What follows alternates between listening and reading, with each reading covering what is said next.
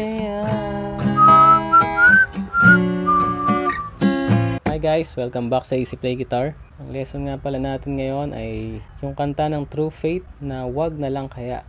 Bago ang lahat, ihanda muna natin ang ating mga chords na gagamitin sa buong kanta. Ang tuturo ko sa inyo guys is yung strumming pattern niya. Sa mga hindi pa kayang mag-plucking dyan, nahihirapan pa kayo sa plucking, so para sa inyo tong tutorial ko na to.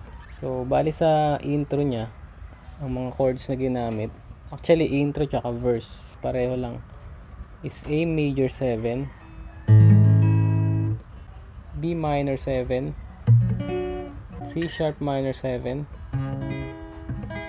B minor 7, and A sharp minor 7. A sharp minor 7 or B flat minor 7, pareho lang yun. So sa intro, dalawang beses nyo ulitin yun. So ganito yung intro nya. I-hammer on nyo muna tong 6th string, and then pa-pluck nyo tong 5th string, open string. Yun lang yung ano nya, intro nya. And then proceed ka na sa A major 7.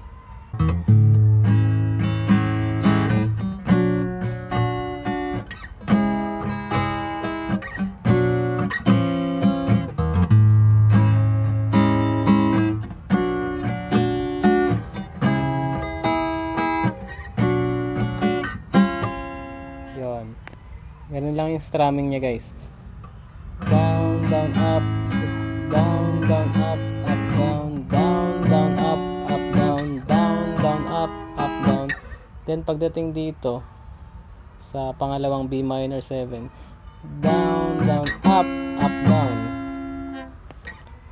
Dalawang down dito sa B minor 7, and then up, up, down dito sa A sharp minor 7 or B flat minor 7. Down, down, up, up, down. Ganun. So ganun lang yung intro nya. Dalawang beses lang nun, and then pasok ko na sa verse 1. So sa verse 1, same lang din siya nung intro. Nais ko ay magpakilala sa iyo at ipaiwati ang nilalaman ng puso ko. Yan. Ganun lang siya. And then after nun, pre-chorus. Pagdating sa pre-chorus, ang mga chords na gagamitin ay D, C sharp minor 7, then D minor 7, and then C sharp minor 7 ulit, B minor, and then A sharp minor 7. So yun yun. So ganito yun.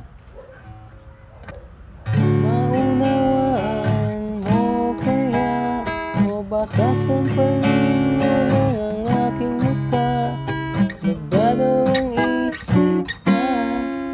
So ganun lang yung strumming niya. Pagdating doon sa D minor 7, C sharp minor 7, B minor 7, and A sharp minor 7, ganito. Dalawang strum sa D minor 7, and then puro one strum na lang yun sa C sharp minor 7, B minor 7, and then A sharp minor 7. Nagdadalawang isip na, down, up, down. Nagdadalawang isip na. Ganun. Then after nun, proceed ka na sa chorus. So sa chorus, same lang din siya nung verse 1, dalawang beses lang din. So ganito yon. Huwag na lang kaya,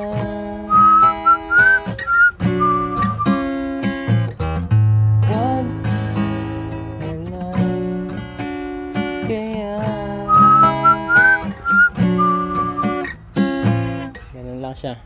Then after nun, turn ng chorus 2, verse 2 ka na. So yung verse 2, same lang din siya ng verse 1. Hindi ko na ulitin. And then, after ng verse 2, pre-chorus 2, ganun lang din. Pareho lang ng pre-chorus 1. So after ng pre-chorus 2, may ad-lib part dun. So yung ad-lib part, same lang din siya ng intro. 2 beses. And then, after ng ad-lib, yung last part niya is yung outro. So yung outro, ganito. Ang ginamit lang na chords dito ay A major 7, tsaka B minor 7. 2 beses nun, tsaka A major 7, tsaka C sharp minor 7, and B flat minor 7. So ganito yun. Huwag na lang, huwag na lang kaya. Huwag na lang, huwag na lang kaya. Huwag na lang kaya.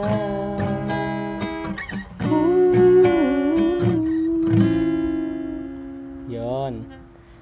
So after nyo maulit yung A major 7 and B minor 7 ng 2 beses, ang pinaka last chord progression mo is A major 7, B minor 7, C sharp minor 7, B minor 7, and then 1 strum ng A sharp minor 7 or B flat minor 7. Yan, ganun lang yan.